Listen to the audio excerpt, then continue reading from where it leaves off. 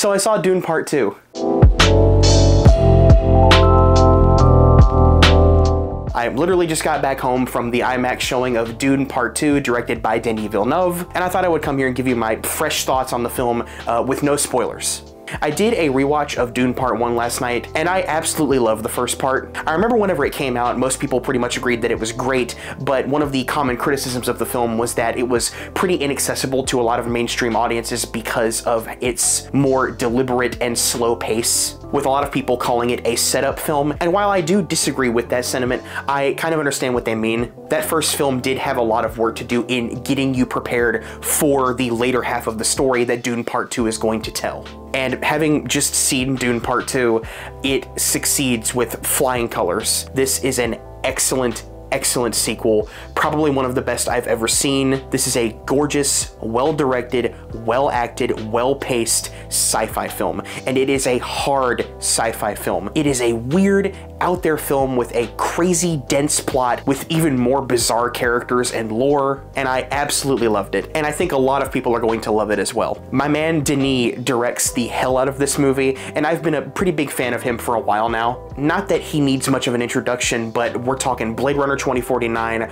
Arrival, Sicario, Prisoners. I've personally been on the Denis hype train since Enemy. Frank Herbert's Dune is kind of infamous for being difficult to adapt. We have the David Lynch version from the 80s that wasn't received very well, even though it has sort of a cult following now. It's still divided amongst fans as to whether or not this is a good Dune movie or just an entertaining, weird 80s movie. There was an attempt by Alejandro Jodorowsky to make his own version of Dune, and while that film never got made, a very interesting documentary called Jodorowsky's Dune was made, kind of going through what that film could have been, and it's definitely worth a watch if you're interested.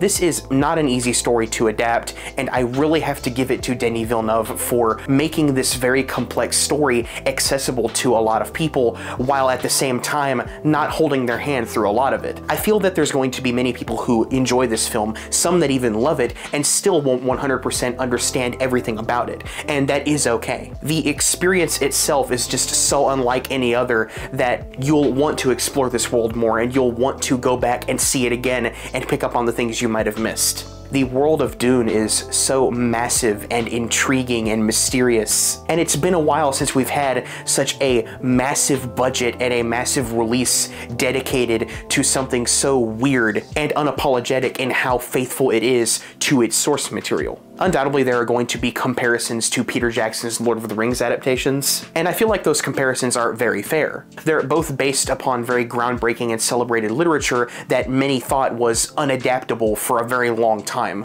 All they needed was the right talent to tell those stories and for the technology to catch up enough to capture the scale of the story. A lot of what makes this very large and dense story work are the performances of its cast. Timothée Chalamet as Paul is phenomenal. In my opinion, this is the strongest performance that I've seen him give. The character of Paul is very complex and goes through a very interesting journey throughout this story, and Chalamet is able to capture all of the emotions and the turmoil within this character very, very well. The great performances from all of the cast in the first film are carried over and expanded upon in Part 2. Zendaya as Chani had a very small part in the first film, and here she is given so much more to do, and through her performance kind of became my favorite character in the story. She's the one that I feel for the most and the one that I'm most engaged with. I don't think there is a single weak performance in this cast, and I could spend most of the video just talking about everybody in the movie, but I specifically want to single out Austin Butler as Feyd-Rautha. He absolutely commits to this psychotic character, becoming nearly unrecognizable in the role,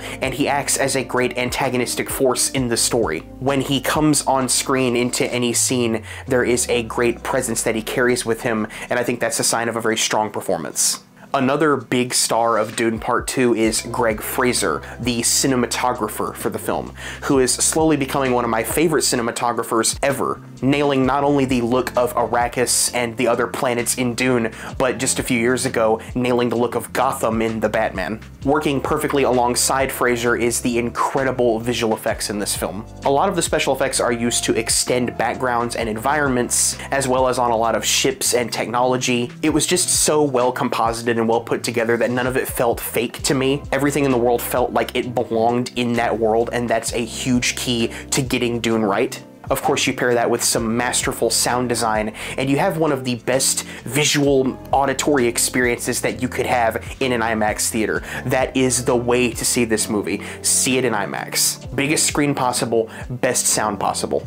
It just feels really good to get a big movie like this, where you feel like everybody in the theater is completely into it just as much as you are. Last year I felt that with the Barbie and Oppenheimer release. The difference between the two experiences being that Barbenheimer was largely an internet thing where a lot of people were jumping on a trend, and the two films just happened to be great on top of that trend. Dune Part 2 feels like people that are fans of the first part coming to see what's going to happen next for this story. And in terms of that story, I feel like this adaptation of Dune is going to become the definitive one many years down the line. Again, to continue the Lord of the Rings comparison from earlier, when we think of Tolkien's books, we think visually of the design of the Peter Jackson films. I feel like now whenever someone gets into Frank Herbert's novels, they're going to think of Denis Villeneuve's film adaptations. This was one of the best theater experiences that I've had in a very long time, and I'm very glad that I had it. It's just really cool to feel like you're seeing a sort of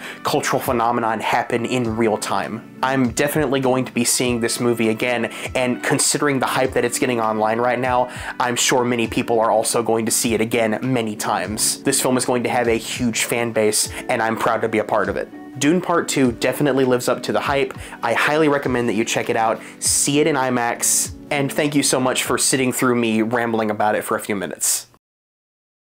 One more thing, I did actually buy the popcorn bucket before I saw the movie, and I did get popcorn in the bucket, but I took this top part off because this is just one of the most impractical designs for getting popcorn. I can't think of any real reason why anybody would want this other than as a collector's item. Like, I can't imagine anything else you could do with this product. Anyway, I loved Dune Part 2. Thank you so much for watching my video, and I'll see you in the next one. Take care.